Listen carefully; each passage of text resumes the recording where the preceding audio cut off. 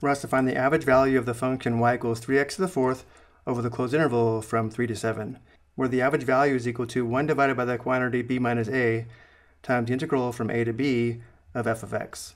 One way to think of the average value would be to think of the function as a hill, and the average value would be the average height. So looking at the graph on the right, notice how I have the function graphed over the closed interval from 3 to 7.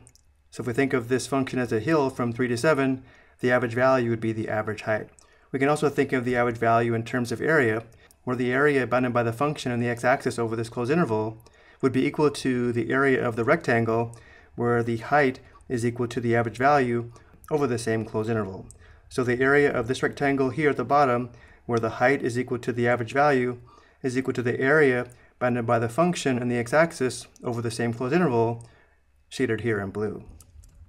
And now let's go ahead and find the average value, where in our case a is equal to 3 and b is equal to 7, which gives us 1 divided by the quantity b minus a, which is the quantity 7 minus 3, times the integral from 3 to 7 of the function, which is 3x to the fourth differential x.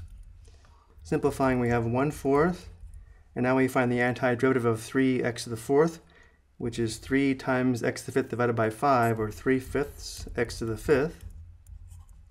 From here, if we want, we can factor out the 3/5. 1/4 times 3/5 is 3/20.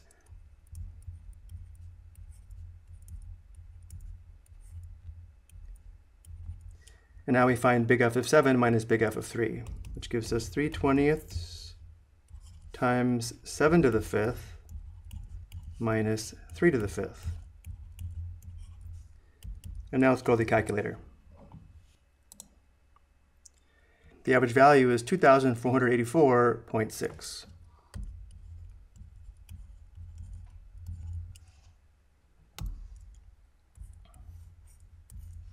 I hope you found this helpful.